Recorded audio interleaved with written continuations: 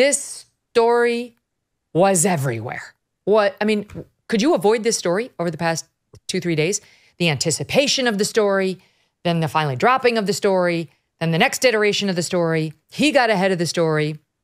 For those who have been living under a rock for the past 72 hours, he was accused of rape, sexual assault, and professional misconduct in the sexual lane by several women, at least 4, none of whom is given their name. They've used pseudonyms to speak out to UK publications, Channel 4 Dispatches, The Times of London, and forgive me, there was another that's not coming to mind right now. The Sunday Times, there we go. And it dates back mostly to 2013 and before.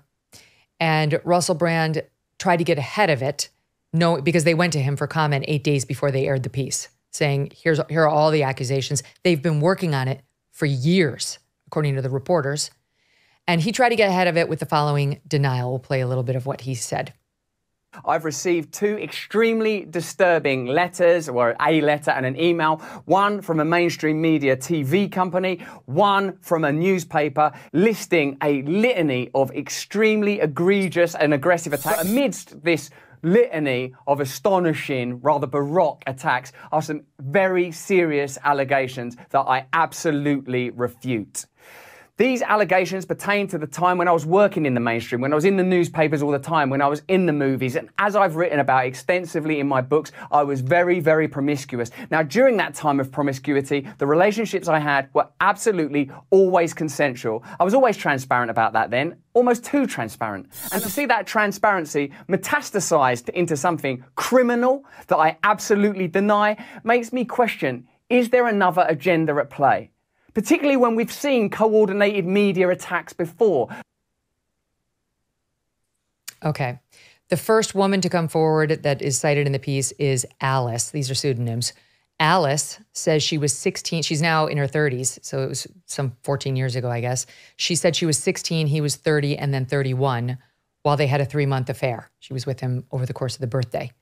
16 and 30, or 31.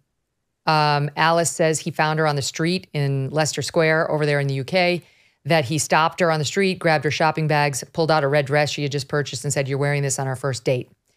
That he knew she was 16, that he dated her. He asked if she was a virgin. She said yes. That he became sexually aroused by it. That he did take her virginity. That he bathed her. That he kept referring to her as the child. That he would send, I think he was working for the BBC at the time, BBC too. He would send corporate cars to go pick her up at her high school and bring her to him where they had sex repeatedly. This young woman's mother allegedly objected to the affair, but nonetheless dropped Alice off at Russell Brand's apartment over and over. Mom, that's a fail. Fail. And that you get an F on your motherhood. But it doesn't excuse the decision-making going on between the pair themselves. 16 is legally okay in the UK for consensual sex. That's the age of consent. And she has got some very disturbing stories. Okay, Alice claims, for example, that there was a sexual assault that was not consensual. Here, is this the actual Alice, or is this the actor playing Alice, guys, in this soundbite that we're going to air? Okay, because what they did in some of the cases was hire actresses to repeat the exact testimonials of the actual accusers. Just not sure, can't remember whether this is actual Alice or the actor playing Alice. Either way, they're Alice's words. Here's her allegation, SOT 25. I was sat up in the bed up against the headboard, and he forced his penis down my throat, and I couldn't breathe. It was just choking me, and I couldn't breathe. I was pushing him away, and he wasn't backing off at all. And so I ended up having to punch him really hard in the stomach to get him off. And then he fell backwards, and I was crying. And he said, "Oh, I only want to see your mascara run anyway." Okay, we believe that's the actual Alice with her voice disguised now. Just as an addendum, according to the reporting, she claims that in this incident, she lay on the side of the bed after the attack, alleging he climbed on top of her, held open her mouth, and drooled into it. I was gagging and trying to fight him off me, but he's lying on top of me, so I can't. My limbs are trapped underneath him, and I just thought, why are you doing this? It can't even be any sexual gratification in this. And then he held my mouth shut and made me swallow it, so I was just gagging and crying. Can I just tell you guys, I realize that the knee-jerk instinct now by so many is Russell Brand is wrongly accused. These women are all liars. I'm sorry, this is extremely detailed. And in the case of the other woman, there's an actual set of medical records after she went to a rape crisis center the day of the alleged encounter, plus apologetic, begging for forgiveness text from Russell Brand. Could you please for a second stay open-minded to the possibility that the women are telling the truth?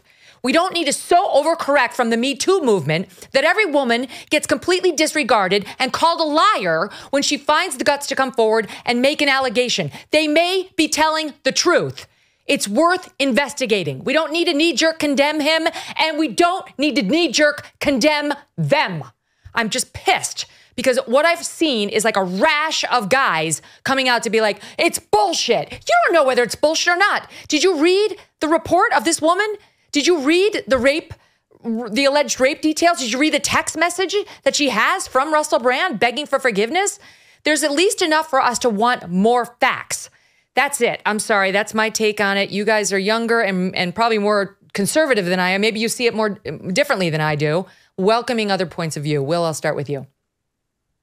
Well, I think you were exactly right there when you said look for the facts. And I think you have Russell Brand coming out and saying this didn't happen. You have all these women with, like you said, these very detailed testimonies. And I would like to see something actually happen that proves whether or not he is innocent or guilty. I find it very difficult, especially I think we've all been rubbed a little raw by the Me Too movement and all this kind of stuff, Aziz Ansari, people like that. And we're all like, well, is this really true or not? And also Russell Brand was someone who was saying things that didn't really align with what the mainstream culture wants. So we're all kind of just, what are we supposed to do here? Do we believe it or not? And so I think what really we should be doing, most of us, and again, this is a very private matter with Russell Brand. Yes, he's a public figure, but I hope that he can figure it out legally and make sure that if he's guilty, he's held accountable, and if he's innocent, he's not.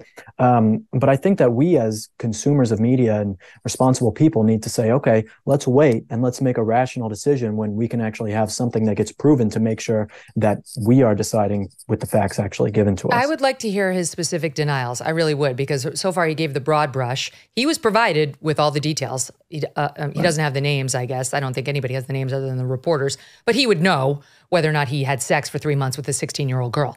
So I would love to hear a more point-by-point denial. I don't think we're going to get that until criminal charges have been ruled out, which I think they haven't been. I'm not sure. That there was a report that the police were looking into this. Savannah, what is your take on it?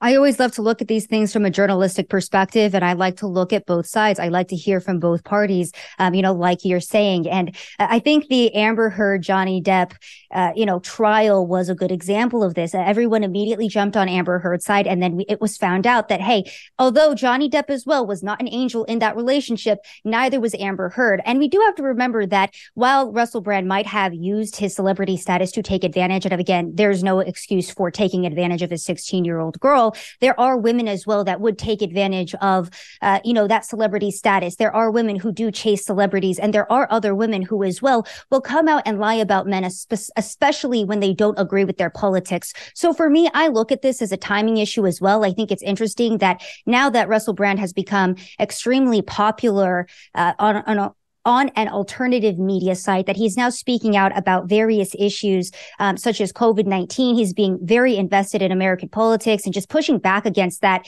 narrative that, again, a lot of the mainstream media is consistently pushing us towards in regards to politics. Now this is happening. So the timing of it is interesting to me. However, I'm not also going to come out and say, oh, these women are lying, they're false, because like you said, both sides of the story should be looked at. Unfortunately, because of the repercussions of the Me Too movement, we don't immediately believe all women when they come forward with these rape charges. We shouldn't believe all women. We shouldn't. Yeah, we should not immediately. The women do not deserve any sort of a presumption in their favor, period. The Me Too movement proved that. But what we also don't need is to overcorrect the problems of the Me Too movement and go back to, okay, so now they're all liars. They don't even get an open-minded hearing on their claims, especially when you have this many coming forward. It's bullshit that this has become a conservative liberal thing, that now conservatives knee-jerk defend any man accused and liberals knee-jerk believe any woman who makes the accusations. It's wrong. Keep an open mind and judge on a case-by-case basis. Millions of Americans earn and use credit card rewards. A few big box retailers want to take those rewards away. That's according to the Electronics Payments Coalition, a sponsor of today's episode. Rewards you may use on groceries and school supplies, cash back to save on gas and grow small businesses, and travel miles to make memories. The so-called Credit Card Competition Act would eliminate credit card rewards. No more travel miles and no more cash back. Visit handsoffmyrewards.com to learn more. And if you would like to help them, tell your legislator to stand up to the retail giants and to support consumers and small businesses. Hey, thanks so much for watching. If you like what you just saw, hit the subscribe button for more clips and full episodes.